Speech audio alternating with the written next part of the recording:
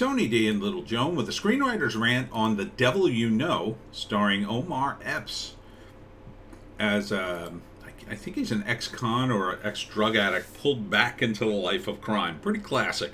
Smash like and subscribe. Thank you for smash liking and subscribing. Please check out my books. Links in the description. Comedy Horror in South Jersey.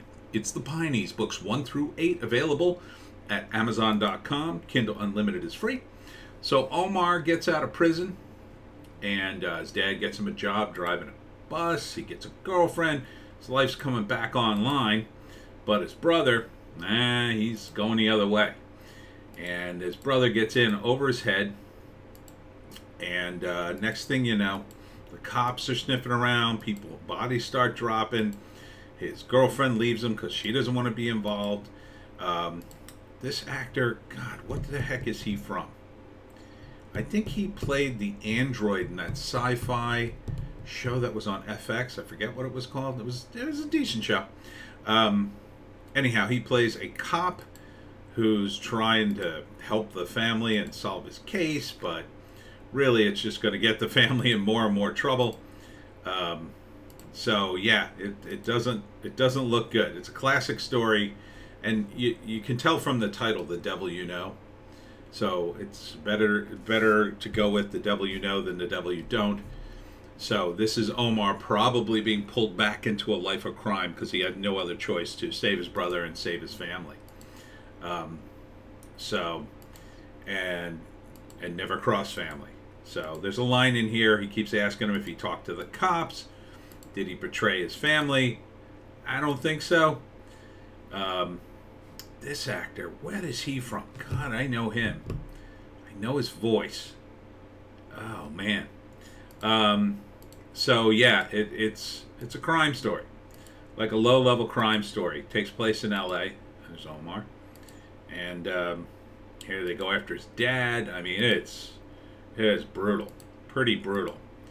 I think in the end, he gets drawn back into a life of crime in order to save his family, which is, you know, it's a classic, right? It's what The Godfather was about, essentially. That's the exact plot of The Godfather. Michael is completely out of the family business. He knows what it is, but he's drawn into it because, you know, his brother, he's a hothead. He's not really good at it. Michael's the smart one. He was supposedly the honest one, but so it's a classic story. Classic story. And you've got all these different dramatic moments and ties, right? It's not just they're in a crime syndicate, they're family. He's trying to go straight. The brother is probably stuck and maybe he owes guys money or whatever. So first act, Omar gets out of prison or out of rehab. He's getting his life together. His dad gets him a job. He gets a girlfriend. Everything's going great. But in the background, you got his brother. He's just sort of simmering back there, up to no good. Still involved in stuff. Maybe it's low level, but you know, there's no such thing as low level crime when you get right down to it. Once you're in crime, you're in crime. It's really hard to get out. That's what people don't understand. That's what a lot of people don't understand. They think they could just do a crime and then, that's it. I'm done. I made my money. I'm good. No, that's not the way it works. Once you get in, a lot of times you get caught. You don't know what you're doing. You know, it's just like anything else. It takes a while to understand how it works, and then when you understand how it works, you realize that only certain people make money.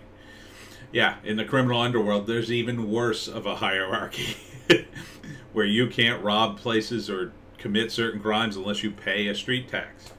And then you realize, wow, you know, I thought I was going to make $100,000, but really, after you add up all my overhead, I'm just barely scraping by.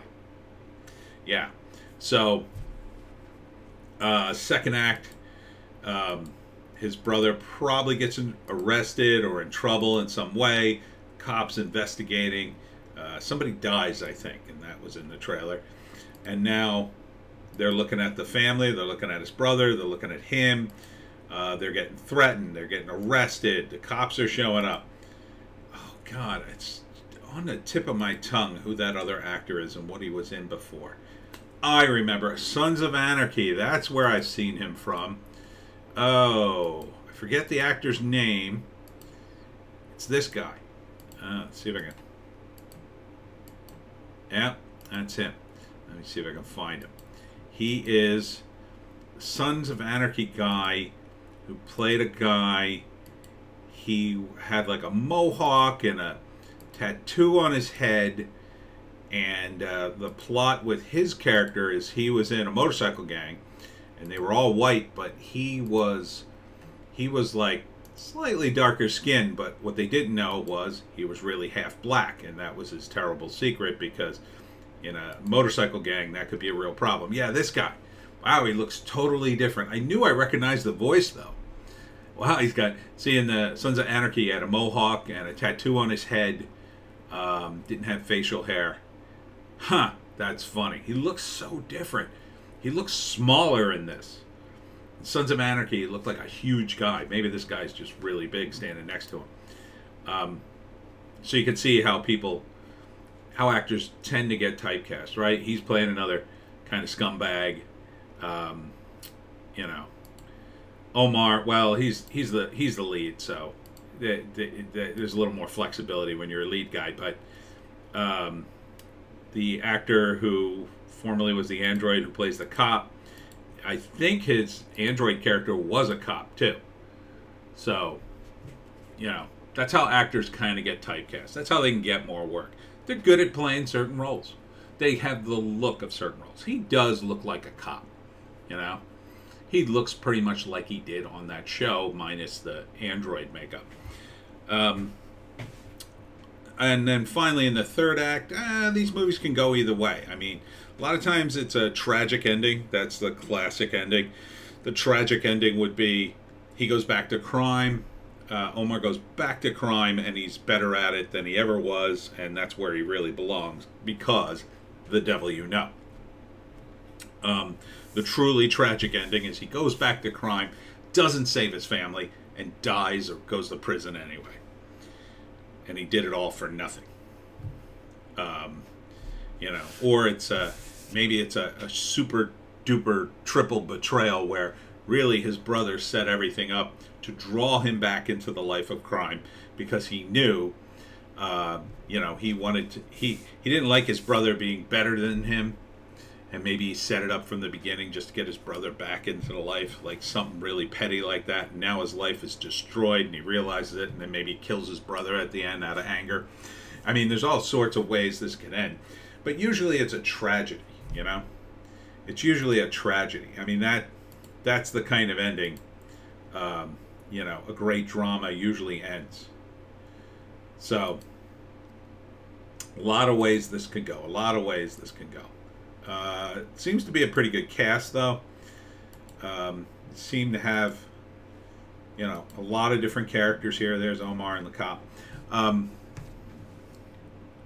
Yeah, and then, you know, a happy ending is he gets in, he saves his family, maybe he goes to jail for a while, or maybe he goes back to crime, but at least he saved his family, or he saves his family from his brother. I prefer more positive endings. I like endings where a character like this, maybe he outmaneuvers everybody, and in the end he gets away with everything. He does go back to a life of crime, turns certain forces against each other, and they sort of cancel each other out, and he saves his family. Maybe he has to sacrifice his brother in the process, but in the end he realizes there's no other choice.